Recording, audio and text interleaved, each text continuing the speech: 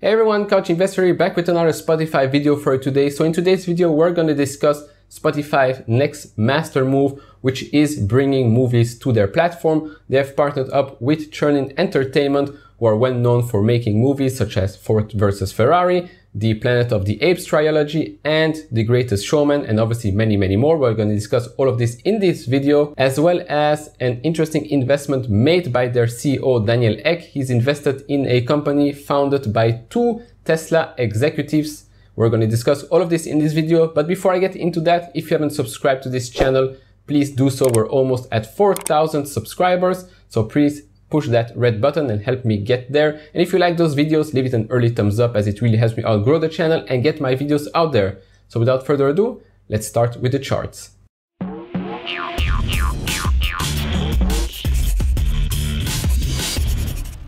Right, so as we can see, the stock actually tried to go above $300 back in July. It failed.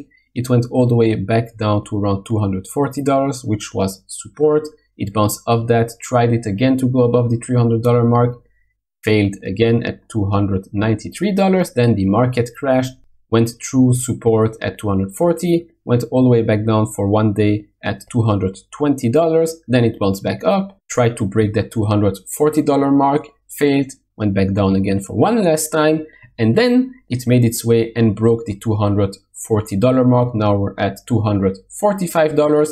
And to make its way all the way back up to $300, it will have to go up 23%. I think it's going to happen before the year is ending, but you never know with elections, pandemic, riots, whatever. The stock market could crash again, but in my opinion, sooner rather than later, we are going to see Spotify at $300. So if you're a long-term investor, this shouldn't worry you at all. You could actually buy more stock right here at a cheaper price. When the stock market overreacts, you always get stock cheaper.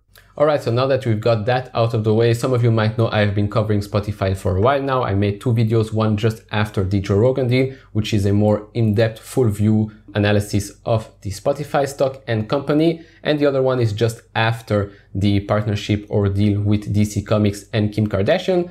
Both of them will be in the top right corner. So let's jump into the first topic of this video, which is the partnership with Chernin Entertainment. Obviously, Spotify has lots and lots of podcasts on their platform. Some of them can be made into movies or TV shows. Obviously, not all of them will be made into TV shows or movies. It is undisclosed when they will start filming or producing such content, but this is not the first time Spotify has actually transformed an audio content into a movie. They've actually done it a couple of times. Here are a couple of examples. For Amazon Prime, there is Homecoming. For HBO Max, there is The Two Princes. So you see, it's not really a podcast like the Joe Rogan podcast or maybe Impulsive if you watch one of those. It's more of a storytelling podcast, which brings me back to my point in my last video about Spotify going into audiobooks. Right now, obviously Amazon with Audible is the king of that, but I believe Spotify could tap into that market and obviously then maybe visualize and make movies from that. Now, right now, this deal does not mean that Chernin Entertainment has exclusive rights to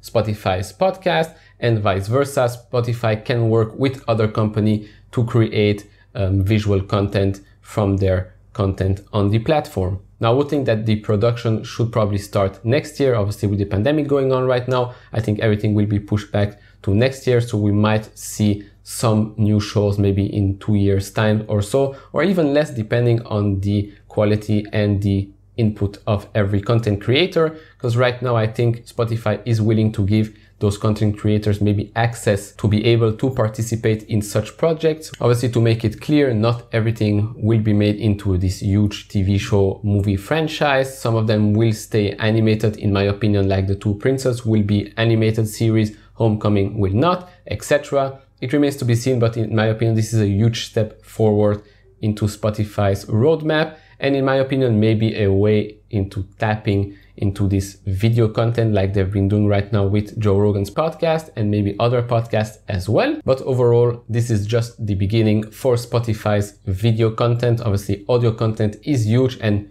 thankfully this year it has been accelerating like crazy, and with deals like the Joe Rogan deal, Kim Kardashian, DC Comics, and Michelle Obama as well. I think this has propelled Spotify into that top #1 spot in the world for audio content and maybe tap into that Netflix type of content creation for videos. Alright, and next up we have the investment made by Spotify's CEO Daniel Ek into a company founded by 2 former Tesla executives. It's a company in Sweden called Northvolt. They have actually raised $600 million from 7 new investors. Some of those investors are Goldman Sachs, obviously Daniel Ek, and Volkswagen. Obviously their plan is to make the greenest battery on the planet for electric vehicles. They have partnered up with BMW and Volkswagen as well once they already produce and make those batteries. In my opinion, this just shows the vision of Spotify's CEO. He's not afraid to invest his own personal wealth because he has actually pledged $1 billion of his own wealth, which is apparently 1/3 of his total wealth, to invest into up-and-coming startups in Europe. So this is just one of the first, and this just shows his vision and his determination to actually evolve and take risks in order to help humanity, for example, in this case with EVs. But with Spotify, I'm sure the same mentality is done right there. If you would have asked me a couple of years ago, would Spotify become this big, take on YouTube, maybe now Netflix with the video content, I would say no chance. But obviously he has proved me wrong, and hopefully he will prove me wrong moving forward. And that will be it for this video. Let me know down in the comments below what you think about Spotify stock. Do you have it? Did you buy? Did you sell? What do you think the future looks like for Spotify? Will they be able to compete with the likes of YouTube and Netflix? Let me know down in the comments below. And if you like this video, please consider leaving a thumbs up. And if you haven't subscribed to this channel, we're on our way to 4,000 subscribers. So hit that subscribe button. And as always, guys, take care, stay safe, and see you all in the next video. Bye bye.